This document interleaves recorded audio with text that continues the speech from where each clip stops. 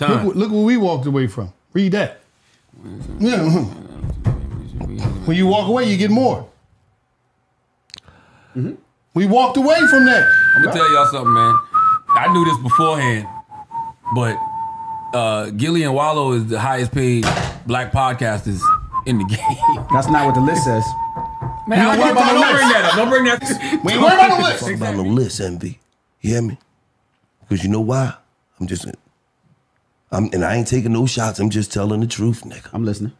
Don't compare us to nobody that ain't stopping in the middle of their motherfucking podcast and saying, this episode is brought to you by Omega Accounting Solutions.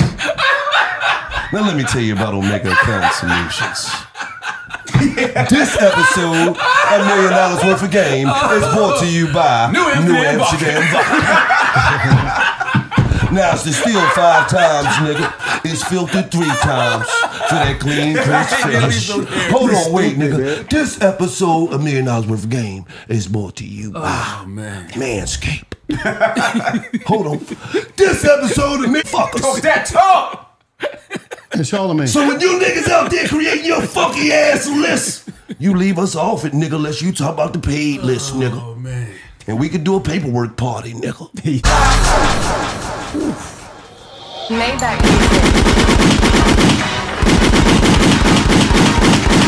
I turn the fuck up when I'm feeling good in here. Somebody lied, I don't want to hear none of that money talk from you niggas. If I died today, Your headboard is covering a very small window in your primary bedroom. I can tell it's not like that.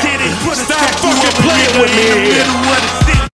Yo, it's Big Ant, the spokesman, man. We back, another edition of Urban Politicians TV, UPTV. Make sure you stay on your pivot at all times, man. Had to come tap in on Joe Budden and Gille the Kid hitting Twitter today and going off on each other online. And I'm adding links in the description where you can listen to the $1 million worth of game episode with DJ Envy and Charlamagne as guested and get the entire context of what they said. And also episode 624 from Joe Budden. The audio actually dropped yesterday and then the visual dropped on YouTube, but you won't hear the little jab that he took at Gille right there about his bedroom setup with the bed blocking the window and everything like that. You won't see that on the visual on YouTube. It's only on the audio because he had the music popping while he wanted to come on there and talk his stuff and everything like that. And as I said before, it's layers to this conversation right here that led it to get to the point where we are, and we're going to get into the tweets in just a second.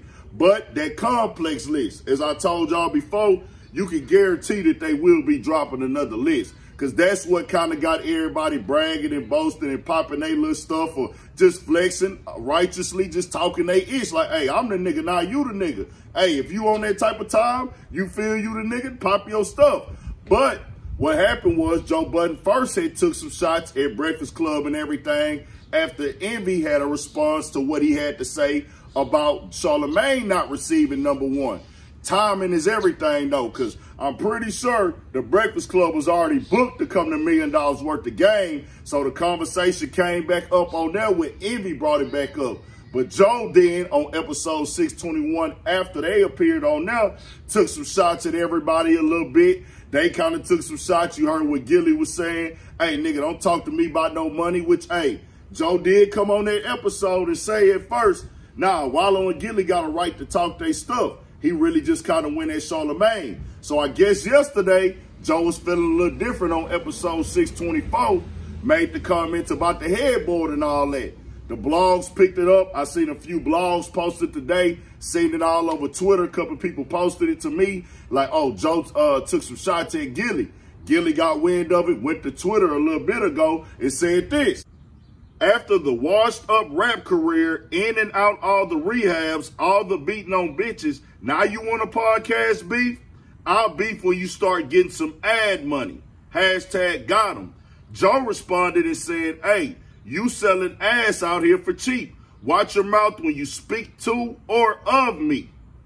And that's actually Joe referencing the podcast episode that came out back in February with him and Noriega, where they were making the comments about liking and enjoying to see other rappers and podcasters fail from their era and everything like that. And then that recently kicked back up when Cameron posted it and called out Joe and Noriega and everything like that. But Joe was on there saying, man, they out here selling ass. And he's referencing the things that he says about people not accepting checks from anywhere, taking any deal that's available because they looking at podcasting as a quick check and everything like that. And he's been pushing that before he even got to the level that he was on of securing the deal and everything like that. But I tell you like this, bro, that's his strategy of doing it. Everybody gonna have their own strategy. Wallow and Gille, they owning their platform. They got a licenses deal. They feel like, hey, nigga, we winning because we got the license deal, the ownership, and we gonna get promo money and everything or ad money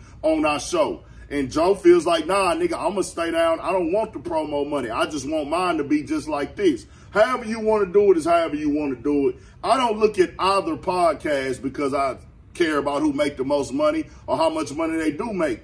Us as humans, when you've been watching something for so long, and you know money is how we survive. Money is how we eat.